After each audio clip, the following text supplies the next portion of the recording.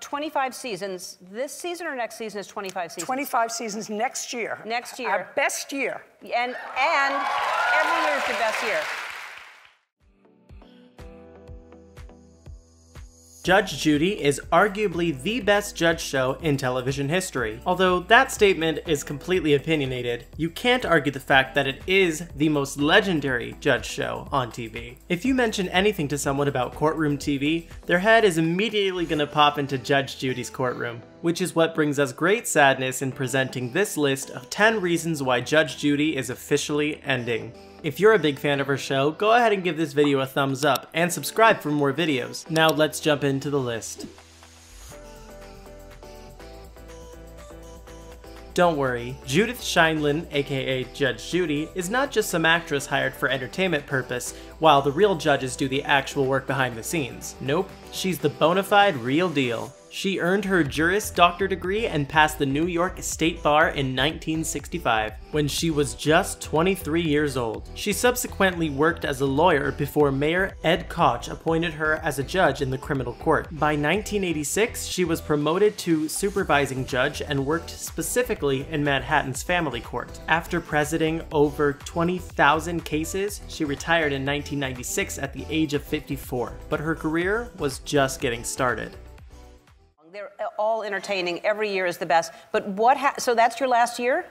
Well, I've had a 25-year-long marriage with CBS. Judge Judy is now a household name. A cornerstone of dramatic courtroom television, no-nonsense slapdowns, and funny YouTube compilations. Hot Bench doesn't quite have the same ring to it, but that is almost what we got. According to Merriam-Webster, a hot bench is a judge that actively questions lawyers presenting appellate arguments. However, the producers advised against the name, as it would confuse viewers who were not familiar with legal terms. They just wanted something punchy and attention-grabbing. Judy then brainstormed the rather corny Judy Justice before settling on the iconic Judge Judy. We think she made the right decision, don't you? Judy's TV empire is Hot Bench, where she's chosen a new judge for the panel. Starting Tuesday, it'll be former New York jurist Michael Corriero. We started out as young lawyers together. Reality courtroom television was quite popular throughout the 80s, thanks primarily to The People's Court, but interest was beginning to wane by the mid-90s. Both The People's Court and Divorce Court, which had been sporadically airing since 1957, came to an end in 1993. Jones and Jury, a replacement of sorts for The People's Court, ended after just one season in 1995. Things were not looking too good for the reality courtroom drama. Enter Judge Judy, which premiered in September of 1996 and became a quick success. The People's Court returned the following year, Divorce Court was brought back in 1999, and a host of imitators including Judge Mathis and Judge Joe Brown soon followed. You know, having enjoyed these two fabulous careers, I know that I'm a lawyer. I still think like a lawyer. Judge Judith Sheindlin has had a profound impact on civil discourse. Her work and legacy were honored by the USC Annenberg School for Communication and Journalism, who built the Sheindlin Forum in the Wallace Annenberg Hall. The forum also honors Judge Judy's husband, Judge Jerry Sheindlin. The forum is meant to promote intelligent civil discourse and also serves as the host of the USC Annenberg debate series. It's a great way to honor Judge Judy's career and legacy, and it's a fantastic space for young adults to learn the value in complex but civil, principled, and morally ethical discourse. Hall is now called the Sheindlin Foundation, thanks to a generous donation by the popular personality. Well, she says there needs to be a place where people from all walks of life can. Judge Judy may air on television for our entertainment, but the cases and rulings are 100% genuine. Even before she enters the studio, Judge Judy has a firm grasp of the contents and relevant information of the case, as producers send her the pertinent details of each case before she shows up on set. She reads the necessary information at home before traveling to Los Angeles to film each episode. And it may surprise you to hear that while the cases are real, the audience is not. The audience is often composed of aspiring aspiring actors who are paid a low hourly rate to sit in the room and look intently interested in the case. Where do we sign up? That it is, in fact, his dog doing the deed. I'm ready to hear you, sir.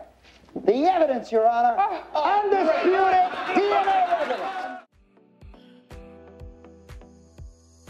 When you think of Judge Judy, what do you see in your mind? While her hair and stern expressions are undoubtedly memorable, it's a particular item in her wardrobe that has become the most iconic. The lace collar has always been part of Judy's wardrobe, dating all the way back to her time in the family court. She bought her first lace collar in Greece while vacationing with her husband, and she decided to incorporate it into her professional wardrobe. She later admitted that she wore the cute collar to disarm and throw off litigants, as they would let their guard down after seeing such a sweet-looking judge. Needless to say, they would be hit with a major curveball once she began speaking. The old car. In July of last year. And between April 18th and July, where was the car? Sitting in my grandma's. In your possession? Yeah. And then you sold it? Yes. To whom? Judge Judy knows what she wants, and she's not afraid to go after it. And that's true in her personal as well as professional life. According to a profile in Du Jour, Judy met Jerry Scheindlin only 3 weeks after divorcing her first husband, Ronald Levi. They met at a bar, and Judy literally walked up to him and put her finger on his face, asking, "And who is this? Lovely story, isn't it?" She later proposed to him and firmly told him to pick a date, and despite some initial hesitation on his part, he finally agreed and they married in the late 70s. Despite a brief divorce in 1990, they have remarried and remained married ever since. She also has 5 children, 2 biological and 3 stepchildren through Jerry, and more than a dozen grandchildren. Thank you. You know, the last thing, you're still doing TV. You know, have you given a thought to retirement? When are you going to retire? I don't look old enough to retire. I love that, you know.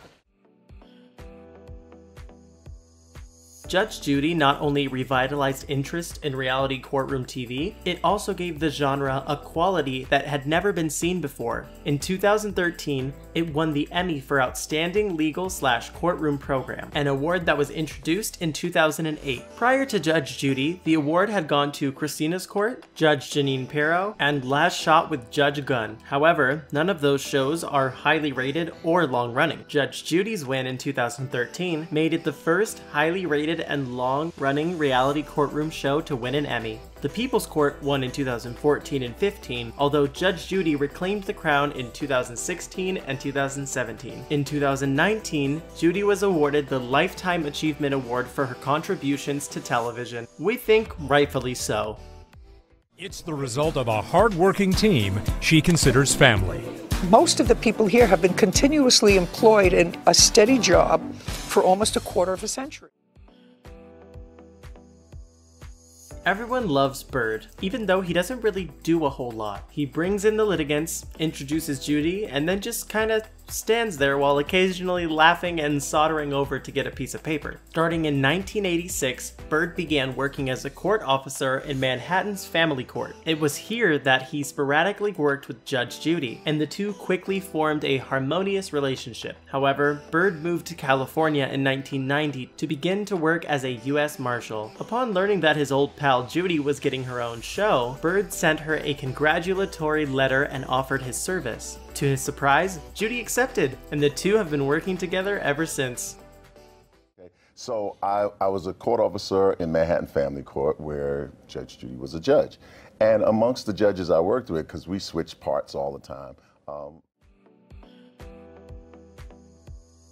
There are a lot of notable TV hosts out there, but none were as well paid as Judith Scheindlin in 2018. Turns out there is fantastic money in being a reality show judge. In 2018, Judy beat out Steve Harvey, Ryan Seacrest, Dr. Phil, and Ellen DeGeneres to claim the top spot in earning $147 million in pre-tax income. Granted, this was an especially great year for Judy, as she sold the rights to Judge Judy to CBS for $100 million, greatly inflating her typical $47 million salary. However, $47 million a year is certainly nothing to scoff at. According to Forbes, Judy currently has a net worth of over $400 million, making her the 48th richest self-made woman in the country.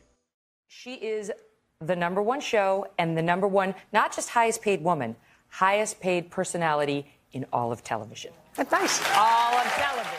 And that's it for our list. If it was up to us, I think we'd all keep Judge Judy running, well, for the rest of time. But Judy has certainly paid her dues and will live on as a legacy forever. Plus, there's always those YouTube compilations I mentioned before that you can check out. Once again, if you're a big fan of Judge Judy, go ahead and give this video a thumbs up and subscribe if you haven't already. And we will catch you guys in the next video.